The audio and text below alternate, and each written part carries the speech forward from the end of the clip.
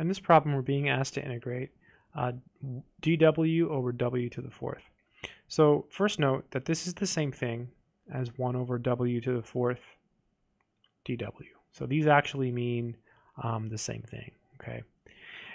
Now to integrate this, we want to write this as something to a power. So what we can do is we can bring this w upstairs. And when we do that, the exponent will become negative. So this is w to the negative 4 dw. And so now we can use what's called the power rule. The power rule just says we take this number here, the negative 4, and we add 1 to it.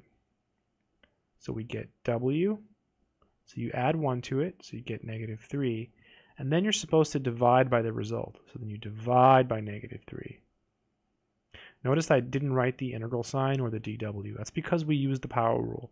So whenever you use the rule, you just basically stop writing the integral sign in the dw, and then you just add 1 and divide by it. Then you're also supposed to put your capital C. That's your constant of integration. All right, we could probably stop here, but it's a bit sloppy. Let's write it as follows: negative 1/3 times w to the negative 3 plus c. It looks a little bit better that way. And if you really want to, you can bring this back down. So this is negative 1/3 times, and when you bring it back downstairs, it becomes positive. So w cubed plus c.